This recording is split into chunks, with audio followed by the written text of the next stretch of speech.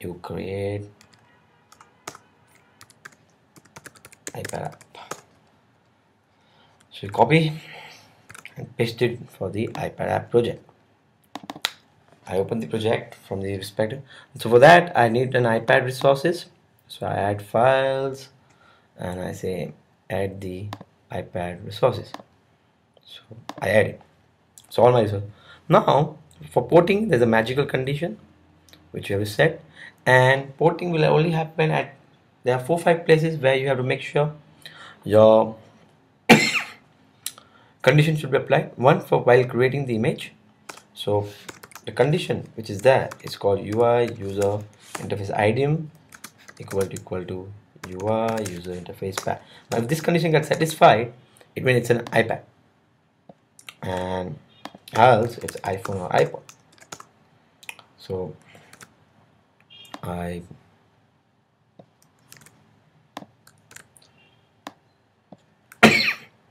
now before you use this condition, or before we create an app which is suppose both, let's check a current app without changing any changes in logically or anything and run it on the iPad.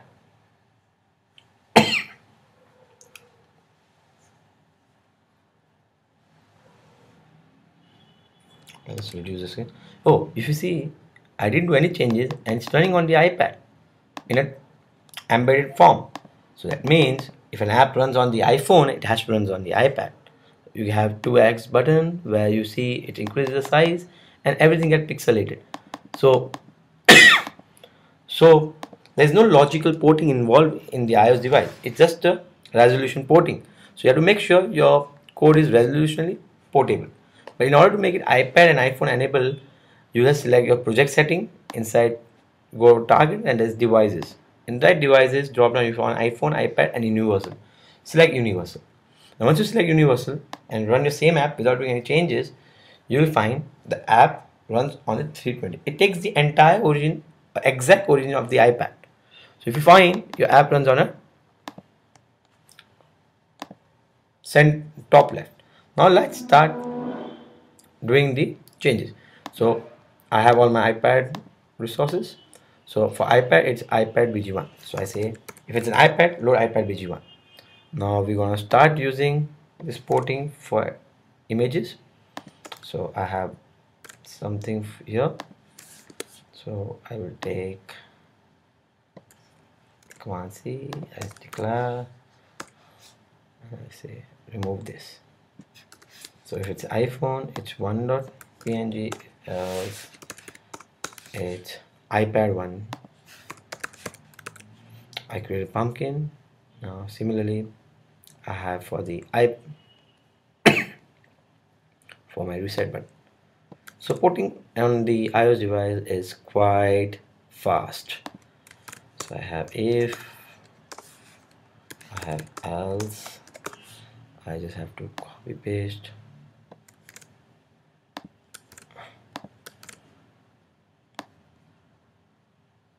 So it's reset icon, it will be iPad reset icon. Cool. So I just have to mention condition at very limited places, especially when you're creating an UI image or you're giving a path for the UI image or any you just have to bifurcate the condition. That once UI image is created, you can create the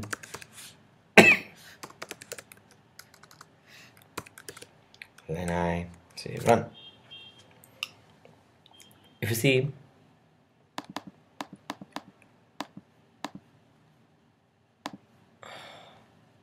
oh, that's it.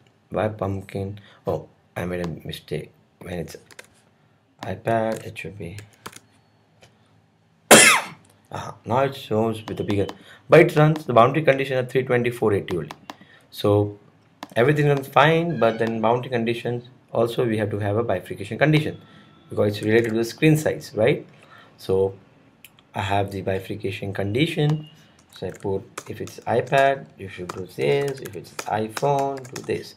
So I just copy paste all my if else conditions in this bigger if and else block.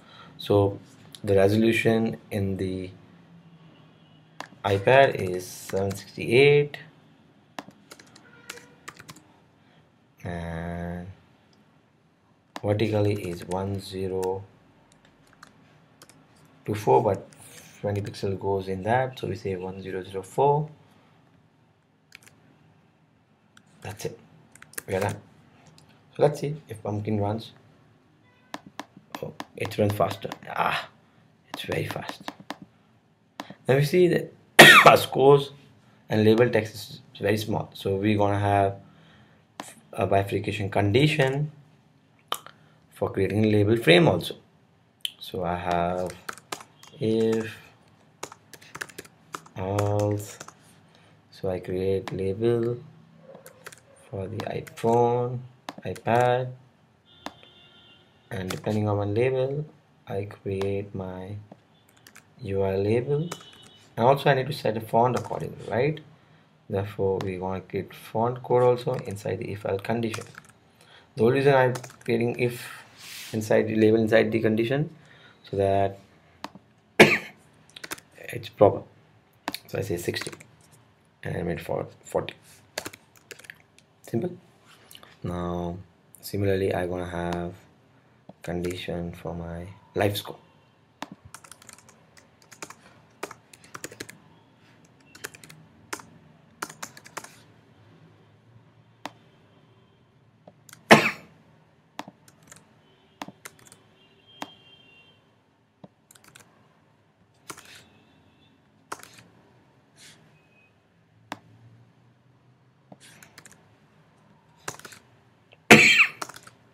Okay, so I say 390, 60, oops, yep, 16 and 40.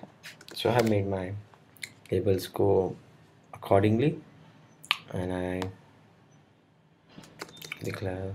So basically the bifurcation condition for the iPhone and iPad happens at frame, at the center, at the font, and for creating a UI image object. Rest everything remains the same. So it becomes simple. If you see score life are now proper as per the requirement, and we have created the game for our iPhone and iPad very simply.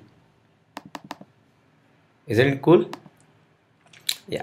Now in next tutorial we're gonna see how to deploy it on the device and create and prepare the IPA for the iTunes.